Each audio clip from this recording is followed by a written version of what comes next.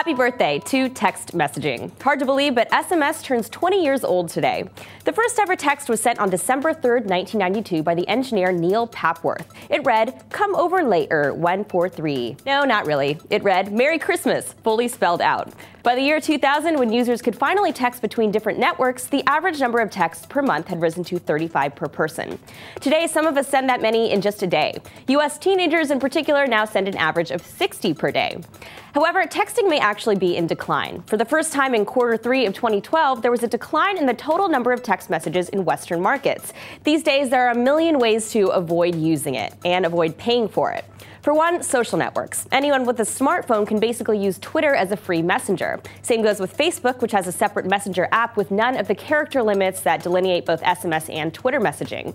For BlackBerry users, BBM has all but replaced SMS. For iOS users, iMessage consolidates for text and any addresses or IM usernames linked to your Apple ID, and messages are free over Wi-Fi. Additionally, third-party messaging services have become increasingly popular.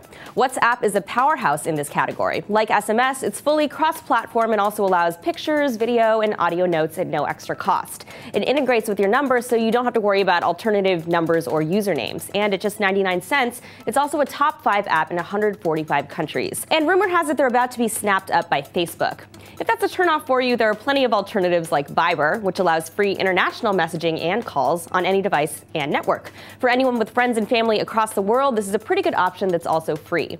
There's also Kik, which recently added photo and video sharing to its features. Not coincidentally, Kik has taken on a life of its own on Instagram, where the hashtags KikMe and KikBack have already turned into its own verb. Of course, if none of those appeal to you, there's always Snapchat. What's your service of choice? Let me know in the comments. This is Annie for TFN. And by the way, we are launching a holiday giveaway. For the next 3 weeks, we'll be giving away a TechFeed t-shirt every day here on TFN. Additionally, other shows on the TechFeed channel also have giveaways, from Amazon gift cards to iPad minis. Check out the other shows for more chances to win shirts and much more. And don't forget to subscribe so you never miss a chance to enter. For today's t-shirt giveaway, let us know what your favorite texting method is in the comments. That's it. Check out the official rules in the summary below, and good luck.